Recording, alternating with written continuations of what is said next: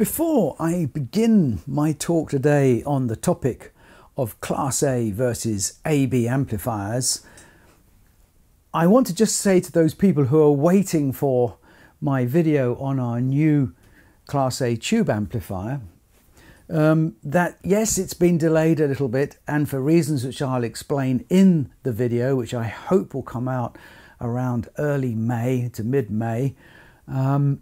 Then we will go into all the details, because you can see it as a sort of part 2 to this video, really, because I don't know why, whether it's some kind of inbuilt bias, but since I finished developing our Pearl Acoustics single driver loudspeaker back in 2013, I've always found myself drawn to Class A amplifiers.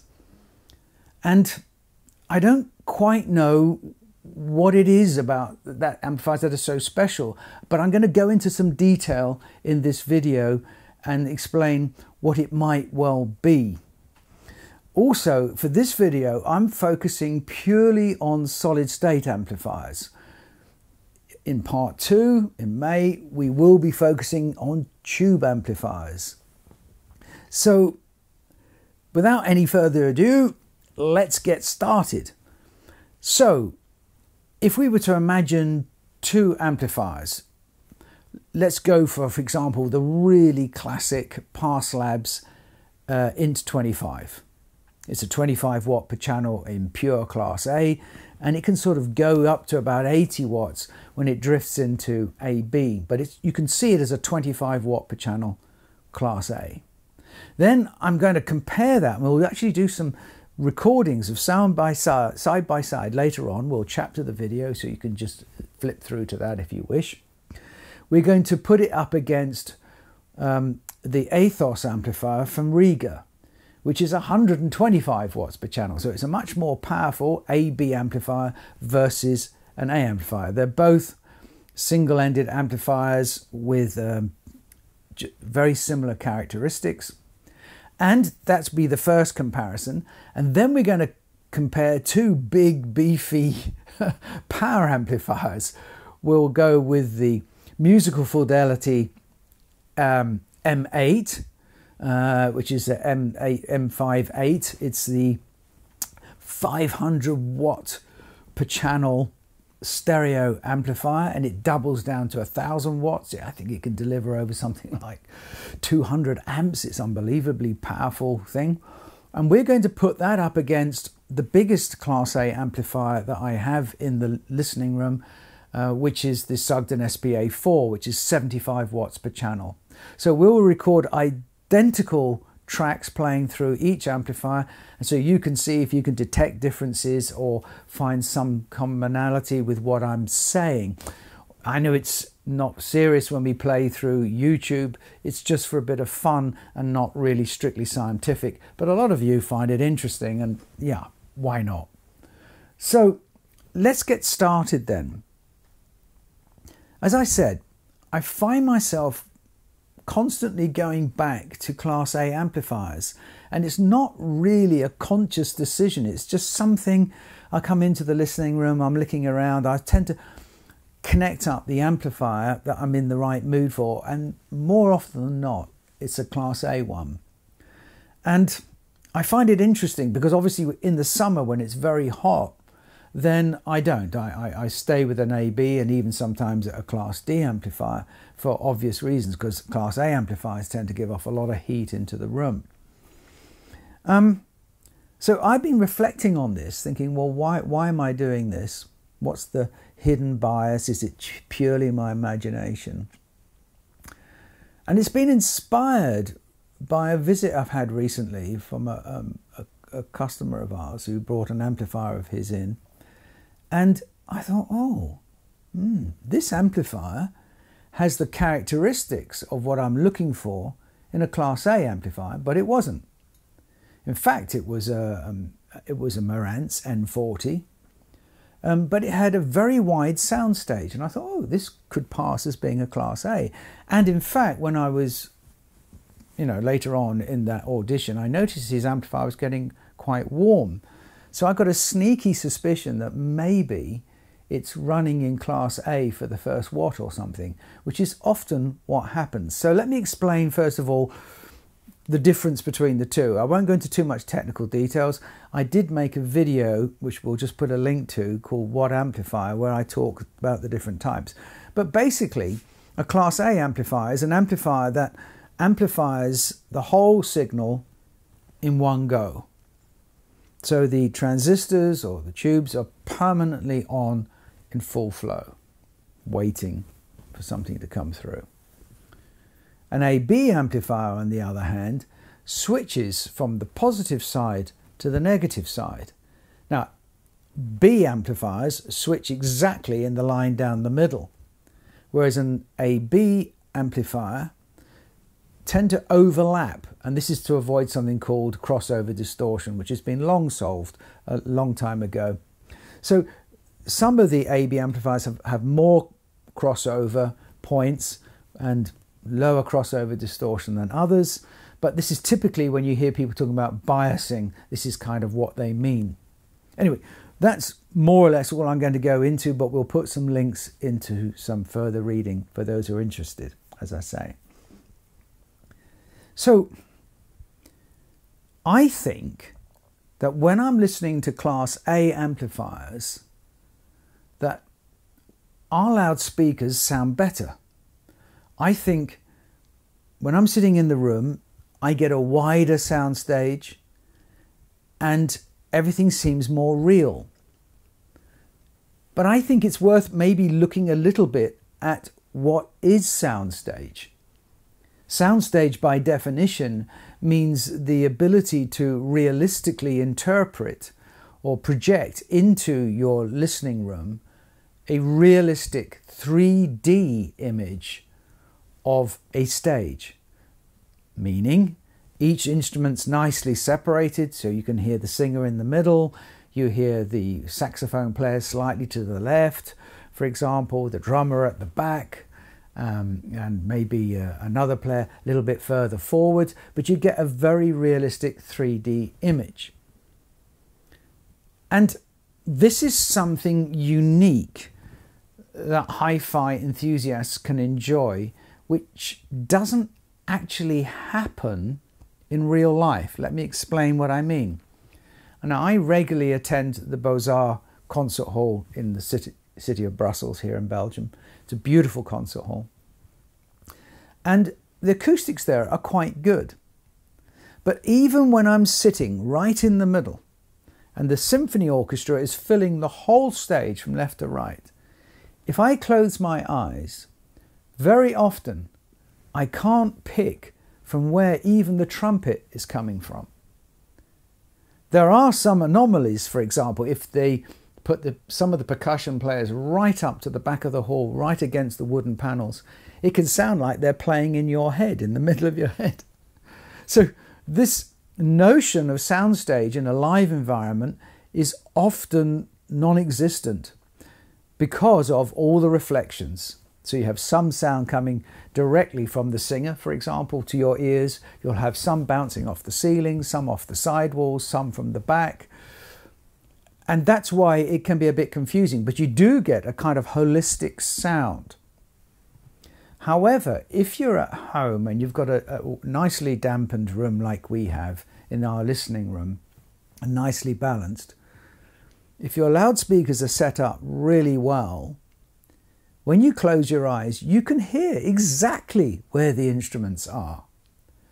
And that is the one thing that hi-fi enthusiasts have over the live concert goer. Obviously, the live concert goer never really notices this soundstage problem because presumably they've got their eyes open, so you can see where the flutes are, you can see that the double basses are on the right, and you can see that the timpani are right up in the middle. And if your eyes are looking there, then obviously that's where the sound is coming from. So your brain is putting everything together. But I think it's really interesting to look at how does soundstage work from a human point of view. Humans are very good at pinpointing where a sound comes from. It's something from our evolution, and it's obvious that it's extremely important to us when we're hunting and looking out for potential enemies. So what happens is, if a sound comes from my left, it will enter my left ear very slightly before my right. The distance is really short, the difference, but my brain is able, everyone's brain is able to detect that minuscule delay. What's more, sound from the left will have got diffused around my face, around my nose, my mouth, whatever, and will enter my ear in a different way than entering my left ear. So my right and left will receive that signal slightly differently. If you say slightly muffled on the right, very clear on the left, slightly late on the right, slightly earlier on the left. Now, depending if you've got other in a cave or against the wall and sounds bouncing in, my brain is also going to say, that sound is even later because it's travelled further. It's hits a wall, come in and backed in. And with this number of signals coming in, and the brain says, okay, that one is a bit later than this one's later than that one, and that one's later than that one, it can build a very good three-dimensional image, but it can also get confused. And therefore, in the concert hall, I'm not really sure where the sound's coming from, even though I can see exactly where it is. But there's another aspect to Soundstage in the listening room and how we hear that I think is all equally important. And it's something I've noticed as a recording engineer. When you play a note, a high note, and you make it louder, the brain very slightly increases the pitch. It detects an increase in pitch. In fact, I think scientifically there is an increase, but it's a very small amount. And when you reduce the pressure, it drops slightly. Similarly, in low frequencies, when the pressure is increased, the pitch will tend to drop slightly, and when it's decreased, it will tend to rise back. This you can hear sometimes a bit like a Doppler effect. You know, the sound of a bell on a train when it's running away from you will drop. Even when you're stationary in a big concert hall, when the sound rises from the trumpets at the end of a big symphony on a big blast of trumpets, as it rises up and fades, you sometimes hear this whoa, this sense of it dropping in pitch. Now that can be for other reasons as well, temperature and all sorts of things and air pressure in the room, but it's a fact that that goes on. And our brains are able to detect all of these things, and with all this information, it can produce and create three-dimensional images. And that's why sitting on my lovely couch here in my listening room with my eyes closed, listening to a jazz trio or to a symphony orchestra, I can hear exactly where all the instruments are. And I believed that Class A amplifiers were able to do this better than AB. And sometimes when you switch amplifiers, you can really hear the difference, that one of them has got wider and one of them's narrower. I have this little trick of putting on a track where there's something clear left and right, and I close my eyes and I put my hands here and I kind of line up my hands as to where I think those sounds are coming from. And when I open my eyes, I can see, oh yes, that's beyond the left speaker and beyond the right speaker. With a single drive cone loudspeaker like we have in our Pearl acoustic speakers, you will be surprised how three-dimensional the sounds can be. With a single source, everything becomes very clear, so you can really define and you can go way beyond. And now a lot of people have mentioned that when they're listening to our loudspeakers, and I'm sorry if this is sounding a bit like an advert, when they listen to our loudspeakers and they close their eyes, their speakers disappear. You don't know where they are. And that's something that we can really create in a well designed room.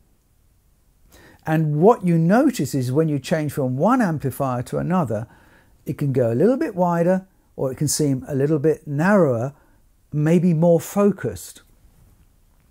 But there's an element to this discussion which I haven't talked about, and in fact I hear almost no one talking about on the internet. And I blame, yeah, myself too, because I haven't raised this topic before, but it's extremely important topic.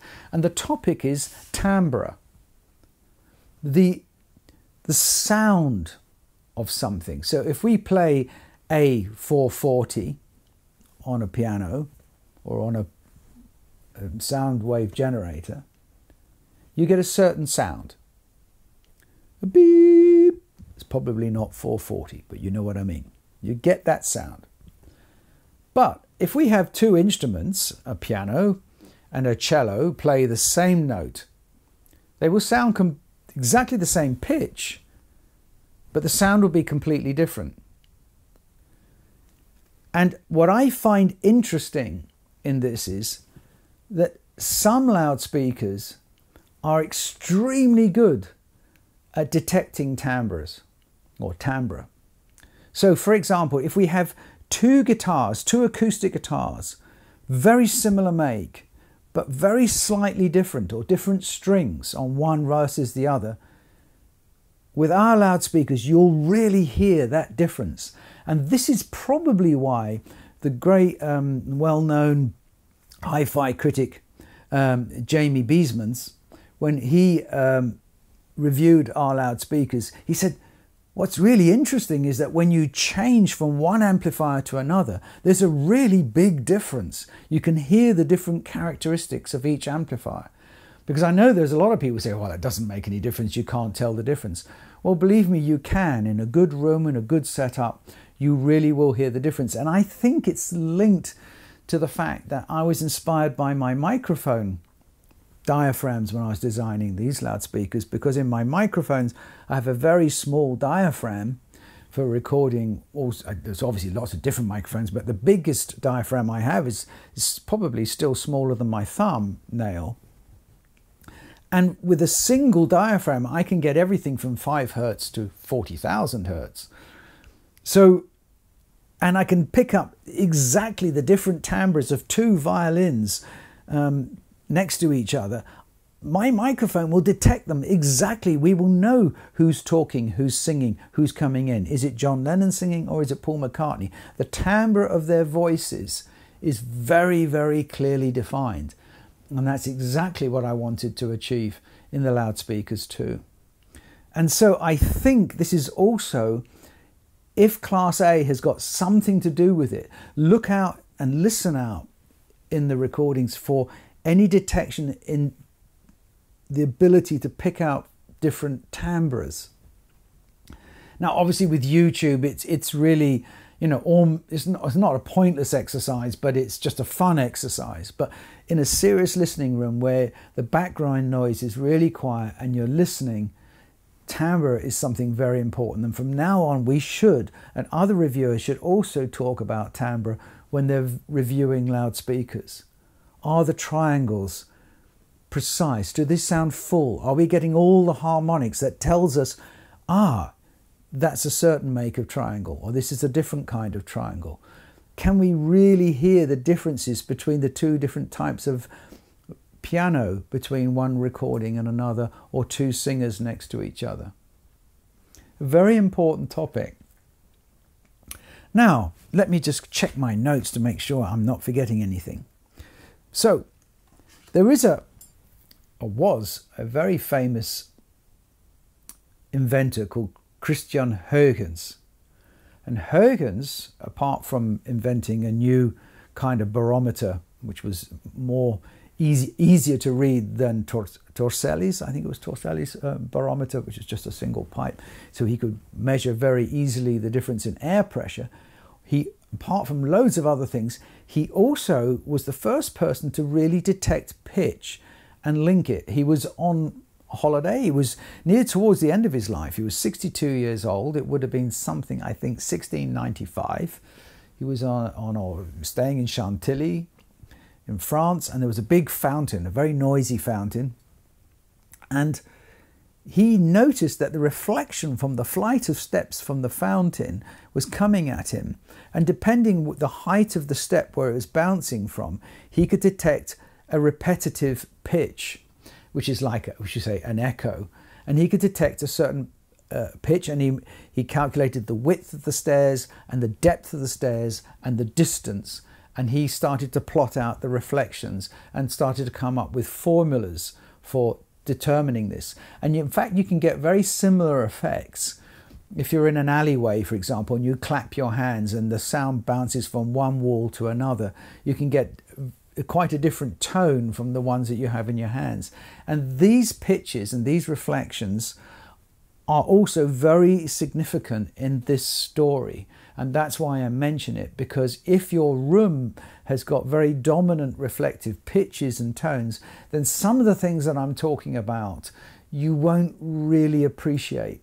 And that's why it's so important to try and get your room right by placing your plants or a nice oil painting somewhere or a thicker set of curtains, and to create this space so you can really enjoy a three-dimensional image, because you can get that from a moderately priced system. It doesn't always have to be of some really fantastically expensive system. So now let's put this then to the test. We're going to start off with the Rega Aethos amplifier. We're going to play the Claire Teal track that we always use, and we're going to compare it against the Rega Aethos. I've got you under my skin. I've got you in the heart of me, so deep in my heart, you're really a part of me. I've got you under my skin. I tried so not to give in. I said to myself, this affair never will go so well. But why should I try to resist when, darling, I know so well I've got you under my skin. I've got you in the heart of me, so deep in my heart, you're really a part of me. I've got you under my skin. I tried so not to give in. I said to myself, this affair never will go so well. But why should I try to resist when, darling, I know so well Well, how did that go? Did you notice a difference? Was there one that you preferred over the other? I'm very interested to know. Now, I was very careful that when I set this up, that the output volume was exactly the same for each one. I played some pink noise through the system and then put the CD in, so I'm very sure it's exactly the same volume. And now we're going to do the same, but this time we're going to go to the Sugden SPA4 and then play on the musical Fidelity M8 5S. And then you can decide which one did you prefer, which did you detect any difference in the width, in the soundstage. My microphones in this room are quite limited. I'm using really a microphone technique where we place two microphones at 45 degrees with each other, but it's all built into the system. But it should still give some kind of impression. I've got you under my skin. I've got you in the heart of me, so deep in my heart, you're really a part of me. I've got you under my skin.